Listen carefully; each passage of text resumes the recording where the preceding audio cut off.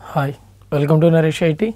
This is Kishore, and now I will show you how to write the data into a data file. Okay. In previous session we have discussed why we need the data files. Now I will show you how to write the data into a data file. Now I am going for one small example. Say this hash include iostream.h. Next hash include conio.h, common thing. Later I am going to give one class, suppose class student. Now student members are id and name. Here student id is there and here student name is there. Now it is the private data. Now to access the private data I am going to write the public member function, public void get student, it is the member function. Okay. Now I want to conduct the definition also inside. Actually in C++ we can define the member functions in two ways. One is inside the class, one is outside the class. Now I am going to follow the inside the class mechanism. Now void get student. Okay. Here C out enter student id comma name. Now C in id and name. Next class close. Okay. It is the student class and we are having two data members, one is id, one is name, and we are going for get student member function, and here we are reading student id and name. Okay, fine. Now I am going to main function, and first of all when there is a class we should have to go for a object. That is why stu it is the object. Now we have an object of s, means student class object s created. Now the point we have to send this data, means s data into the data file. That is why first of all we should have to open a data file. Okay. Now we have to open a data file in hard disk. That means first of all we have to go for hard disk now, and there we have to open a file, and to open the file first of all we have to provide some name also for that file. That is why, and here what happened, we are going to open a file for writing, Actually in previous session I have given, generally we are going to use istream, ostream. Istream for what? C in, okay, and ostream is for what? C out. Along with these streams we are using ifstream, ofstream also I said, okay, to conduct the secondary file operation, means secondary storages, to operate the secondary file operations. Okay. We should have to go for what?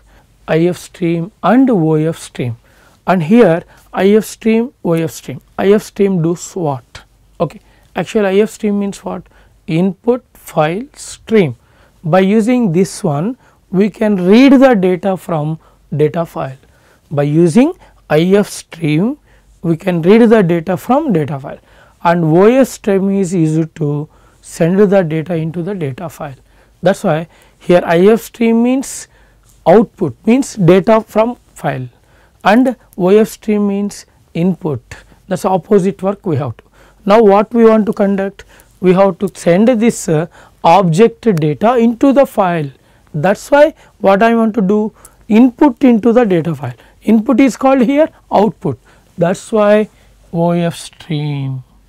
That is why what we have to use? ofstream. Now the important thing, ofstream, ifstream are what? They are predefined classes. Now these classes combination is what? fstream class. That is why here there is a iOS class, it is called iOS base. Next from this we have ifstream and another one is the ofstream, and combination is fstream. Okay. Now the point is, it is the iOS class, it is ifstream, it is the ofstream, and combination fstream. All these are the predefined classes available in fstream.h. Which class? Okay, here all these classes are available in which header file means fstream.h. That is why whenever we are moving for file operations, we should have to include fstream.h. That is why here I am going to add fstream.h also, then hash include fstream.h. It is mandatory.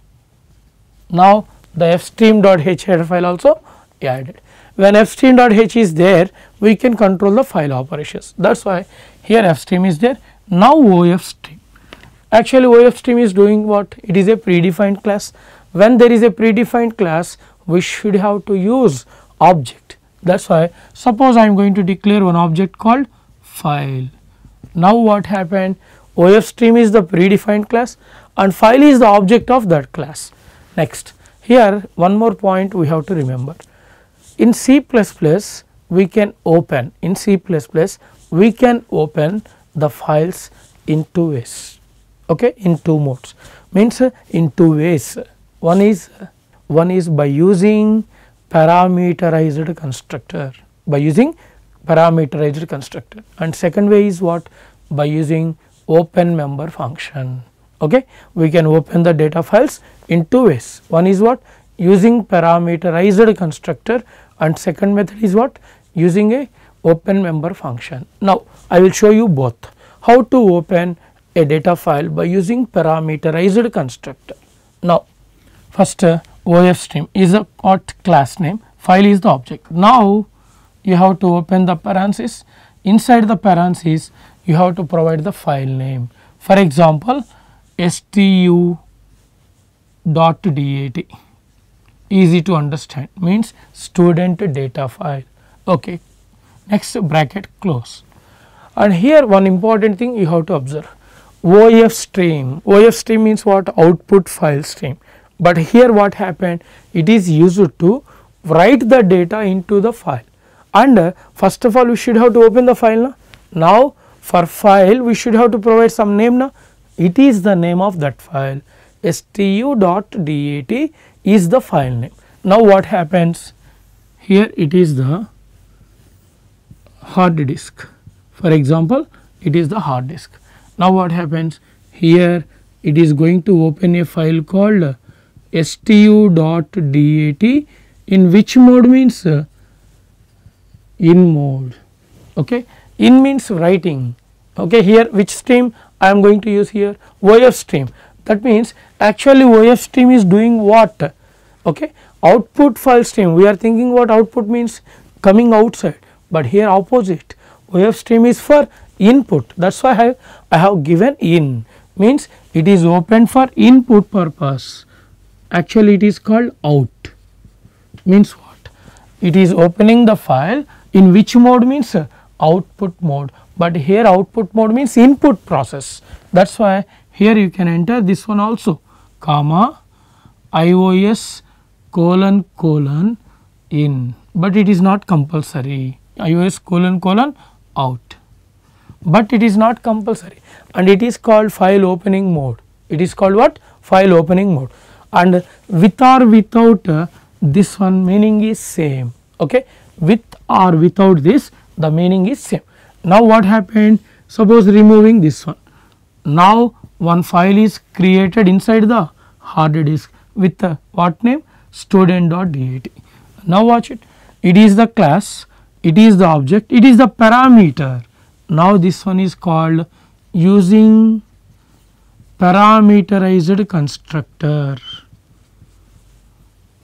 It is how to open a file by using parameterized constructor. Next, second mechanism also there. Now I am going to make it comment. Okay. Now second mechanism, ofstream file. Okay, it is the object. Next, see this file dot open. Now it is the member function. By using a member function, I am going to open the file. Which file I want to open? stu.dat. Here also same. Okay, method is means opening mode is optional. Suppose you are going to use ios : out, means same thing, with or without that the meaning is same. Now what happens here, by using open member function we are going to open the file, and here by using parameterized constructor. That is why we can open the data files in two modes. Okay, in two modes. One is what? One is by using parameterized constructor, another one is what? By using open member function. Next, using open member function. Okay, fine. Now the file is opened. Right now it is in the hard disk. Next, STUS. S is what? Object. Now it is the stack and it is the object. Now it is the ID number, it is the name. Now we have to read some data into this one. That is why here I am going to declare one variable char, for example OP, char OP. Now it is a variable, local variable. Now I am going to do like this, do. I am going to take a do loop, and inside the do I am going to write like this, s dot get student. Okay. Now watch it, s dot get student means now the program calls this function. In this function what happened? Enter student ID name. Now we have to enter some ID and name, that is going to store in s. For example, I have entered 1 Ravi, that is all. Now 1 and Ravi, where it is stored? Inside the stack. Where it is stored means inside the stack. Actually you know that stack is temporary. Now we have to make this data permanent. We have to make this data permanent. That is why I am going to use one more function called file dot write. One more member function called write. Now file is the what? Object name. Now object dot member function write. This function is a predefined function which is used to write the data into the data file. Now watch it, f file dot write of char star means what? I want to convert the data into character format. Okay, I want to convert this total data into character format. Now this data converted into character means what? Here Ravi already character, but ID number is a 1. ID number 1 means 1 is a number. Now the 1 is converted into its related character, means the compiler understands it is the ASCII value, and every ASCII value is having a particular character. Now it is converted into character, and ampersand s means right now where is our data? In S address. That is why write the data into file. File means what? Student.dat, and in which format? Character format, and where the data is? In S address, and size of s means how many bytes it have to write? ID. ID is which type? Integer. That is why 2 bytes. Here ID 2 bytes. Next, name. Name is which one? Character. How many bytes? 20. That is why total how much memory required? 22 bytes memory required, and this 22 bytes memory is going to write into this file. In which format? Character format. Now the data shifted to here, 1 Ravi. Now watch this. Actually our original data stored in stack. Now it is passed to hard disk. Hard disk what? Secondary storage device, means what? Permanent. That is why our data is safe. Okay. It is how to pass the stack data into the hard disk. Okay, fine. Now the data transferred into the hard disk, and how many records are stored? Only 1, but the user want so many records. Okay, then how to? Then here I am going to write some message also. See out 1 row created. It is the message I want to display on the screen for user comfort. That means after writing the data, it is showing this message, 1 row created. Now the user is able to understand the record is stored. Next, once again, any more student, yes or no. That means I want to give the choice to the user. Any more students means user want to add any more records. Okay. Now see in OP. Suppose user entered y, that means he want to enter the second student data or third student, fourth student, like this. Then he is going to enter y. Suppose he does not want it, he is going to enter no. Suppose if the user entered y means what? We have to repeat the same program. No? That is why while OP equal to y or OP equal to y means either capital Y or small y, the user is going to repeat this process, means the program is repeated. Once again s dot get student, s dot get student means what? Once again enter student ID name, later it is going to write.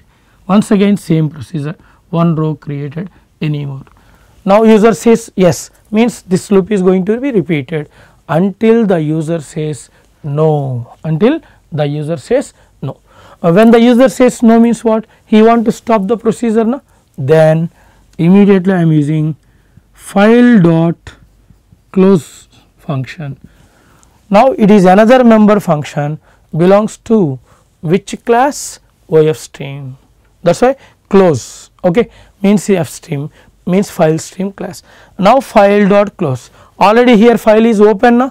Now that file is going to be closed, means your data secured, and main function also closed. Okay. It is how to transfer the stack data into the hard disk. Now your data is secured. Okay. Thank you for watching.